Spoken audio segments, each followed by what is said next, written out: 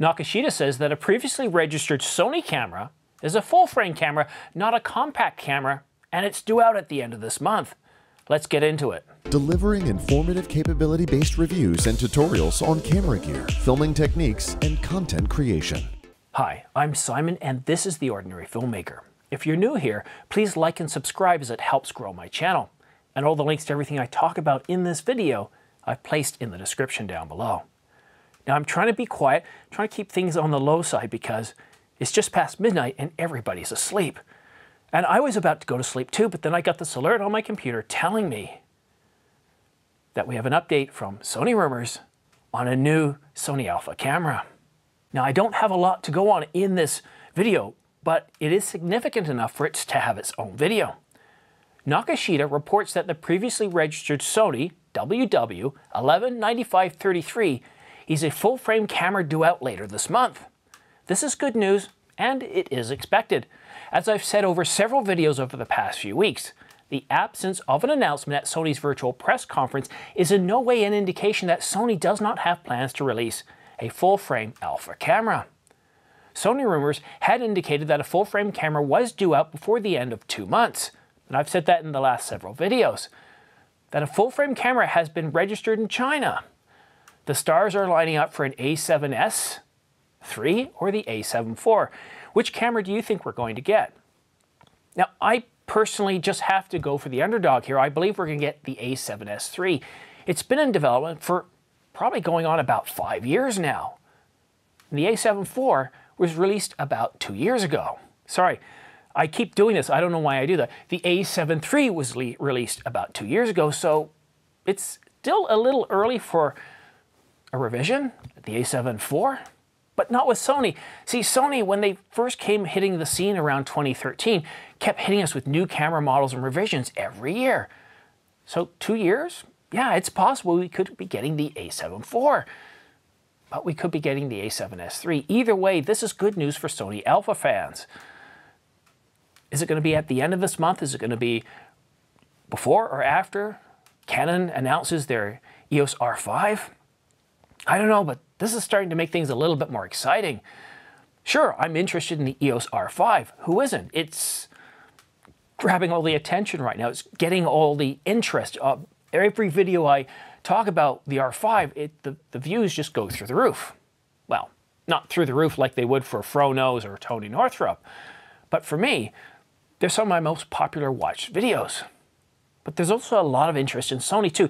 Since the beginning of May, I've noticed a lot more interest in Sony and Canon. So this is great news. It's great news for competition. I don't want to see, look, I like the idea of the R5. I'm seriously interested in getting this camera.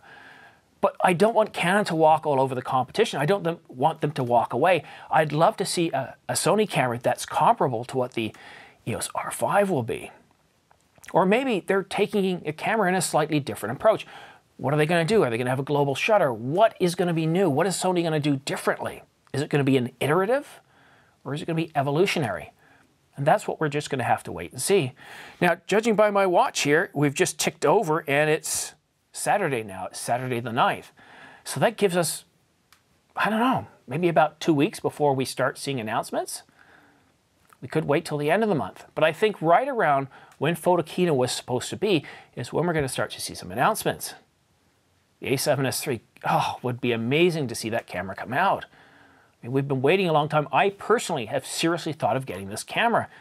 The a7S II was groundbreaking, low light performance, detail. So what's the a7S III going to be? More detail? Better low light performance? Or the Sony Alpha? a7 IV? I don't know. What do you guys think?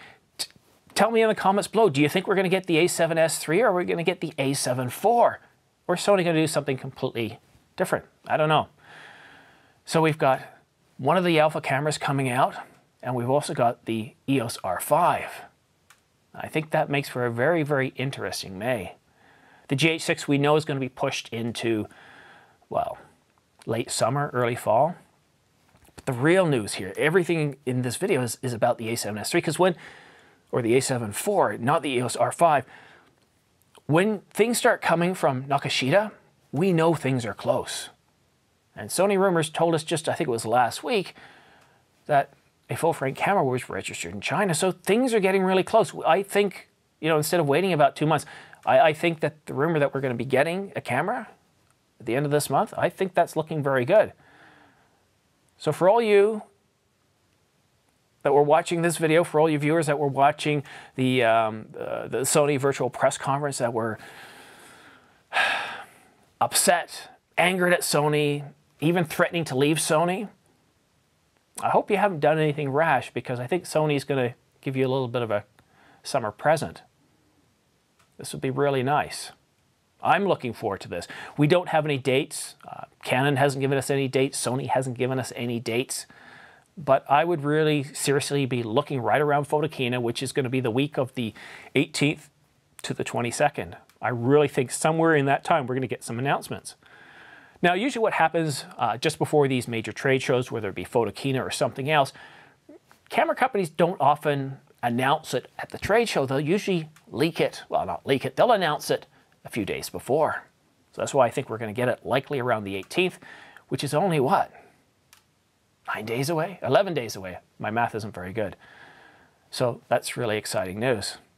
So that's all I really had for you guys today. It wasn't a lot of information, but I thought it was relevant enough and timely enough that I needed to get this out to you late in the middle of the night.